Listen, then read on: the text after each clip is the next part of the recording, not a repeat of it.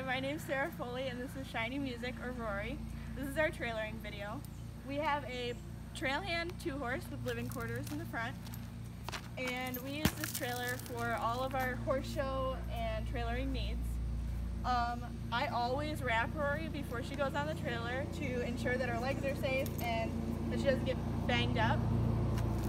So in the trailer I always use a safety knot so I can pull her out whenever I need to.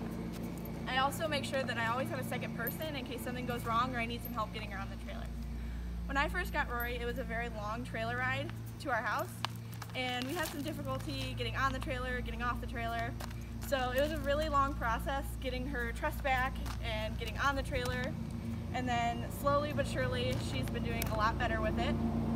So we're going to go ahead and get on the trailer now.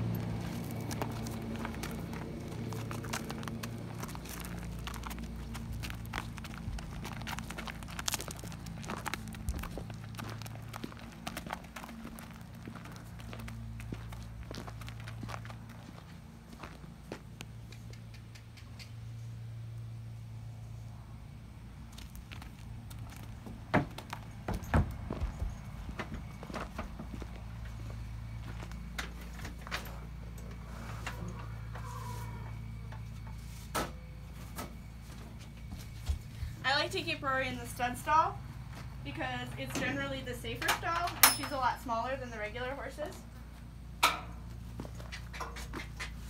I also bungee this stall door so that it doesn't hit her on the way up and spook her.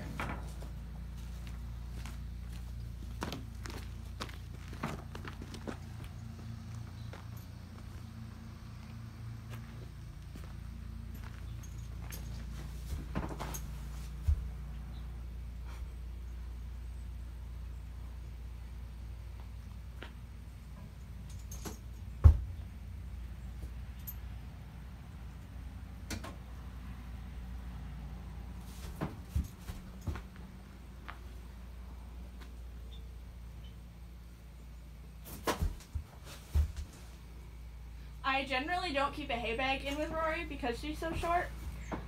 We've had experiences with horses getting caught up in hay bags, and I just don't want to have that risk with her being so young. This is supposed to be a good experience for her and kind of desensitize her and take her to new places.